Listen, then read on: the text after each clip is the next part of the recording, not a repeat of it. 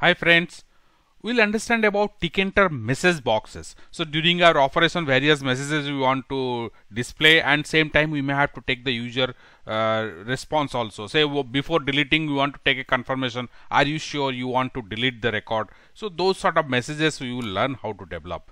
And you see, for that this library is important. Tkinter message box we have imported. So this library we must import first. Then let's start. Instead of showing a blank window and showing a message box, we will first create a button. On click of the button, message box. Then we will understand what are the types of message boxes are there. So let's start with a B1. It's a B1. It's a TK button. I'm just adding a button now to my parent window. My W text is, I'm saying show message. Whatever you can write it. Now I am giving a command. So I want this to execute a function, and inside that function I will keep the code to display the message box. So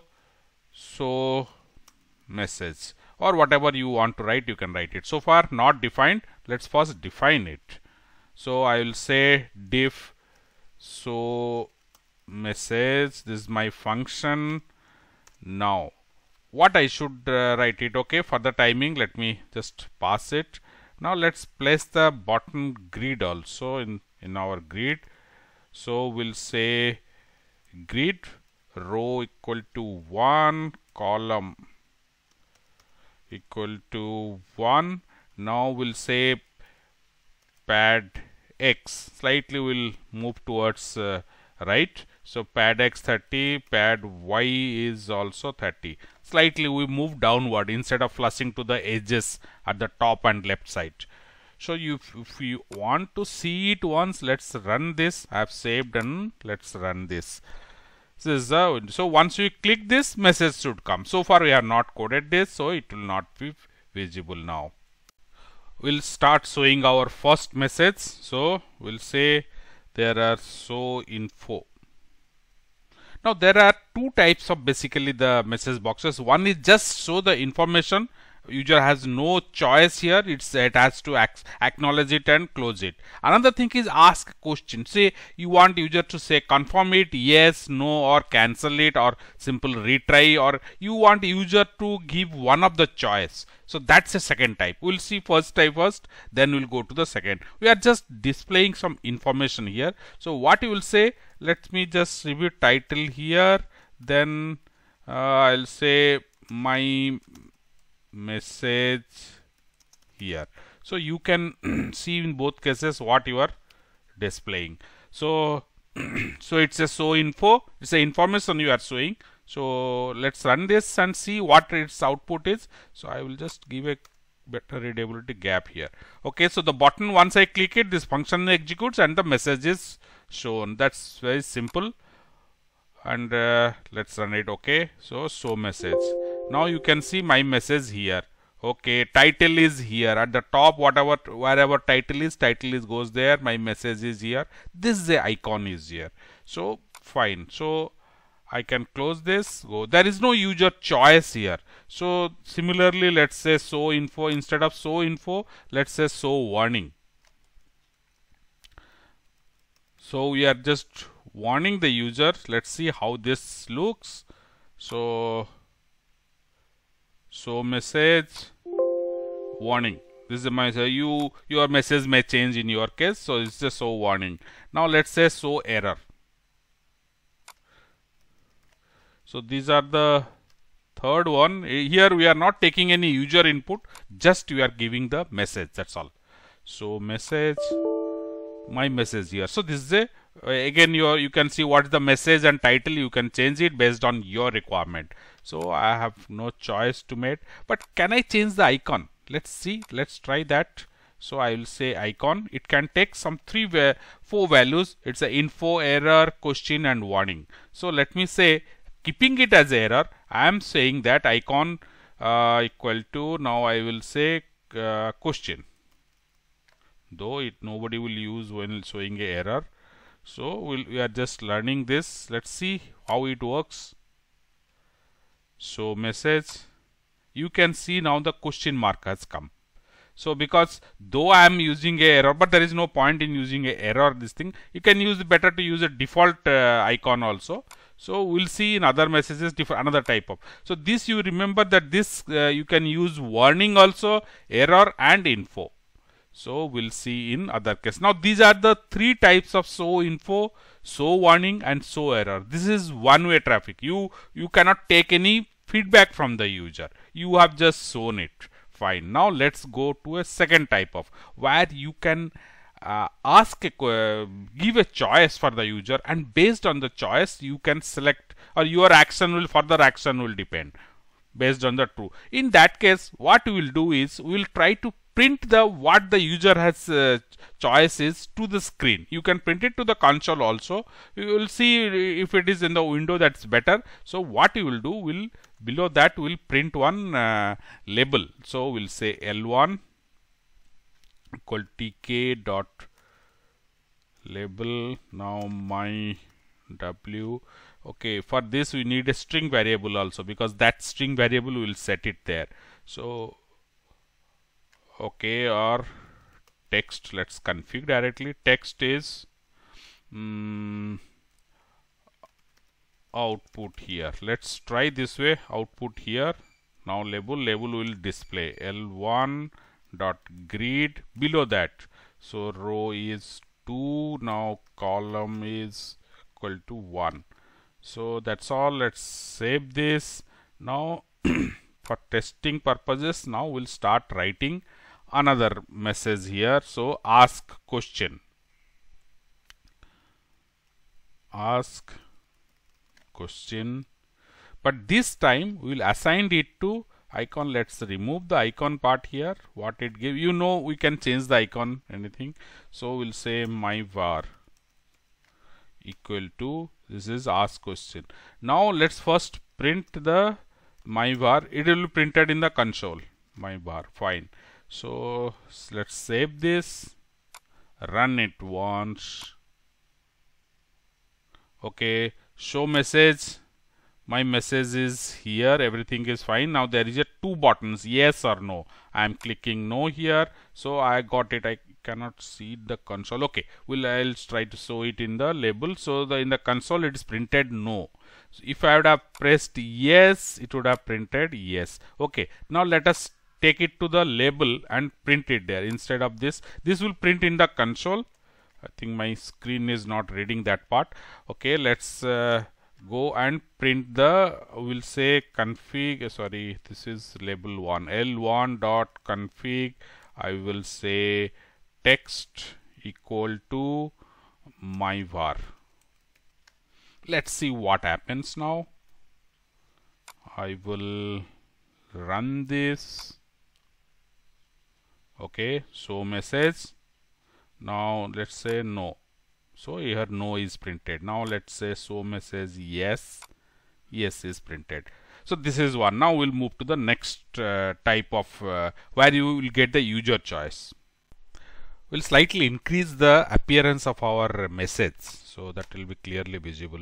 So what you will do, we'll just say my font, it's a variable only. I'm just increasing the equal to my font equal to I'm just increasing the size of the font. I'll keeping it 18 and then I'm telling bold. Fine. And now here in this thing in our label I will say font equal to my font. So it will be, now the size will be better, so better visibility. I can add the background also, BG equal to yellow, so more prominently. Front ground, if I want font color to change, I will use front FG. You can read our label section to see how this labels are managed. So this printing to console, I will remove it, bring it here. So this is how you have seen this thing. Now let's go to a next one, ask okay cancel. So ask okay cancel. This is another type of message box we are using. Let's save this, run once. Let's see how this is. Output is here. Okay, so message. Now we have a choice of ask. Okay, so I missed something here. Ask okay cancel.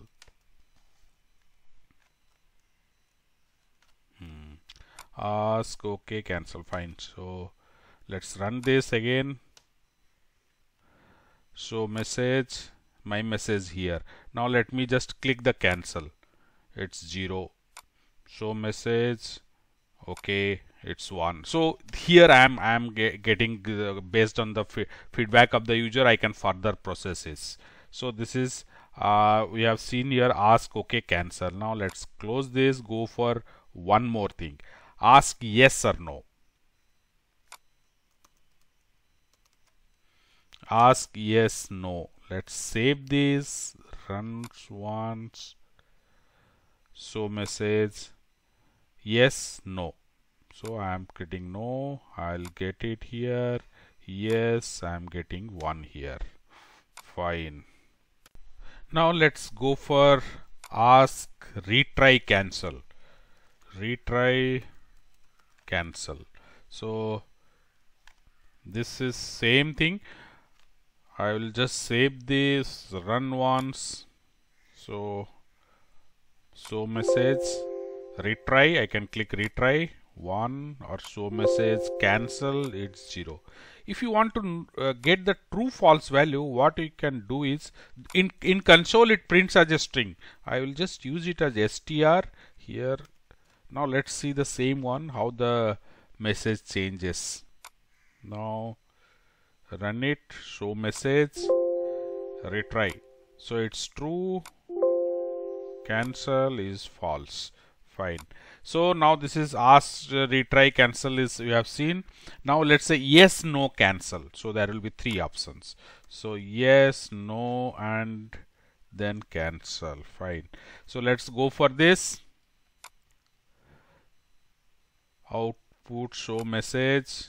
Now 3 buttons are there. So let's say first I am putting yes, so it is true. Now say no, what I will get is false.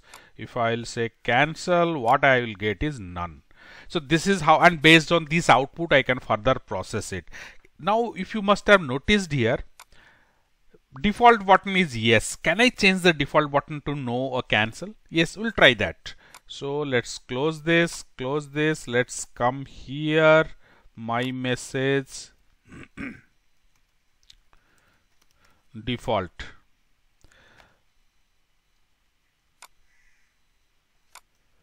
Sorry, here default equal to the options I will get it here is, I will say yes. Let's say yes. Sorry, yes, by default it is there. Let's put it as no. Let's see how the default changes. So message, see the default is kept at no. Let's put it in cancel. I will cancel it. Say here cancel. Sorry. Now let's see where the default selection is now. So message CANCEL.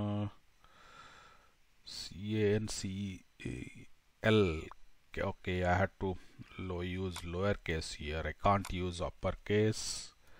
Let me run it again. So message, yeah, default selection is cancel. So this is how we can show different message to the user and take the feedback. Now let us pass some, we'll customize some message and pass it to the message box. Let's take a variable. Let's say we are m1 or message1, whatever you can give. We'll say, are you sure, Mr. Now here we'll use a placeholder. Yes, we'll Mr. Because based on different situations, the name may change, and we'll give a line. Let's give a line break. You want to delete. Now here we'll give one more. So we'll say 1.